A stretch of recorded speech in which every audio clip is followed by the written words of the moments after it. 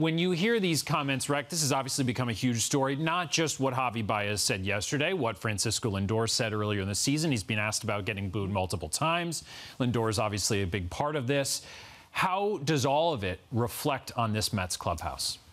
I think it says that there's some kind of a lack of leadership here. And when I say that, I'm not trying to attack anyone in particular, but realistically, we talked about this last week. I mentioned accountability and that these guys needed to be accountable for what their performance was out there on the field. They needed to accept where they are, who they are, what they're doing, and then move from there.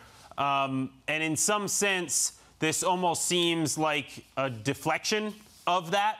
Instead of taking the accountability and trying to own it and then get better from it, it's a deflection of kind of what their performance has been. Jim, there's precedent here. Rey Ordonez had some quotes. That's Sal's favorite player, about the fans when you were with the team. What'd you do then?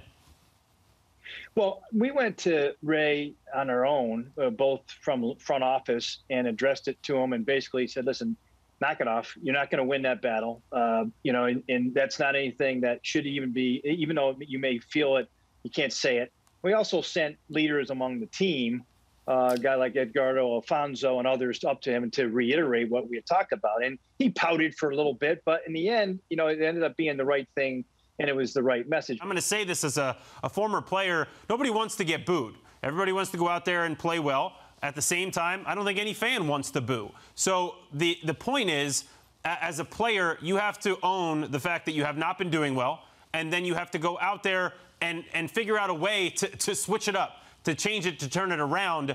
And sometimes, look, during the course of a season, you need something to deflect some negative energy. So you create things. I remember the towel waving that we used to do, and there were other things that we did to try to just have fun every day on a daily basis.